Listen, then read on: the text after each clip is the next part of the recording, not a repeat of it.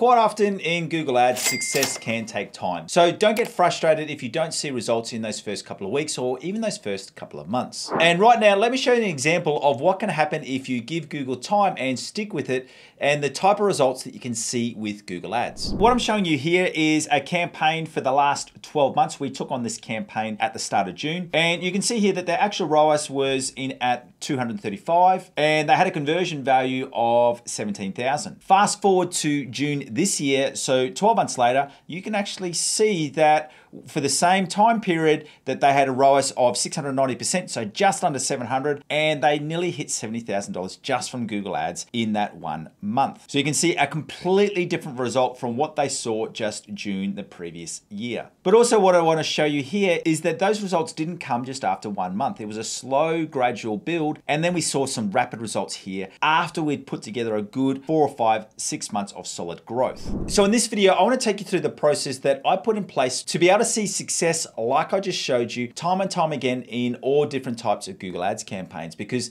that's the type of success that I want you to see for your own business. Now, just in case we haven't met yet, my name is Aaron Young and I'm from Define Digital Academy, and it is my absolute pleasure to have you here. So what I want to do right now is I want to jump into another screen share so I can take you through the important factors that you need to focus on so that you too can also have successful Google Ads campaigns for your own business. Let's go. So what we want to be talking about here is just a reminder that Google Ads can sometimes take some time, but I want to give you that reminder of look at the difference 1 year of optimizations can make for your business. And this is that campaign I showed you before in June of 2022. They were only seeing that 15,500 of conversion value with a ROAS of 336%. Then when we fast forwarded it to June 2023, so just a year later, that conversion value for this business was up at 56,000 and their actual ROAS was at 725,000. So that's another example of the type of success that you can see with Google Ads when you put together these principles. So what I want to be talking about here is this endless cycle that we need to be going on, which is about collecting data, reviewing your data, and optimizing. So along with the correct campaign structure for your account and campaigns, these are the 3 vital steps that you need for successful Google Ads campaigns. And the first thing is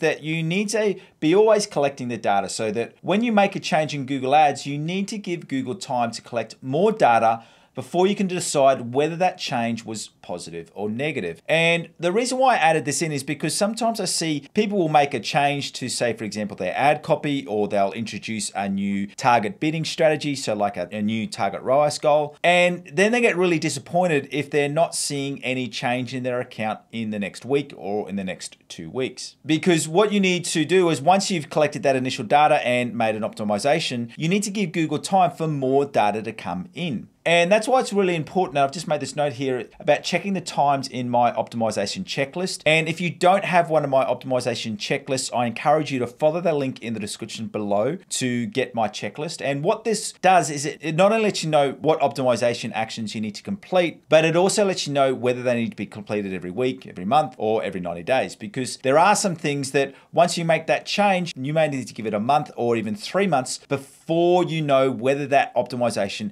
has been a positive or a negative for your account. Second thing is, once you've collected that data, remembering that after you've made some optimizations, it's a new level of data. You need to review that data. So you're reviewing the most relevant data for your business, starting with the highest spending parts of your account. Now, the reason for why that second part of that point about starting with the highest spending parts of your account is so important is because you want to be prioritizing your focus on where you're spending the most money in your account. So if you've only got one Google Ads campaign, obviously you just focus on that campaign, but you want to be diving into that campaign and looking at the specific ad groups or products which are spending the majority of your money, and then focus your optimizations there. So what you want to be doing from there is that you're focusing on the highest spending parts of your campaign, optimizing them to be able to get the best results. And then after you've completed the optimizations on those high spending, you can then go to some of those other areas which aren't spending as much money and look to focus on those parts of your campaign. But the priority is always focusing on where you're spending the most amount of money. And then finally, this third part of this process, and it's a continual loop where you're going from collecting data, reviewing data, and optimizing, is that once you have reviewed your data and you see areas for improvement, then you make the necessary changes to optimize your account. So whether that would be to adjust your target CPA or target ROAS, adding in new negative keywords, doing a new round of ad copy tests, so an A/B split testing process. And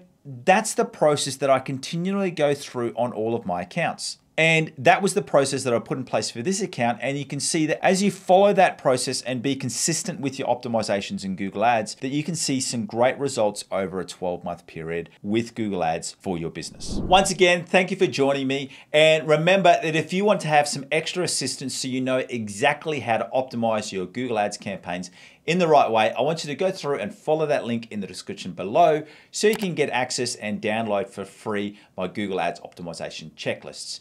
And if you'd like to see in detail through a video step-by-step process of how I go through and optimize my search campaigns, go through onto this video right here.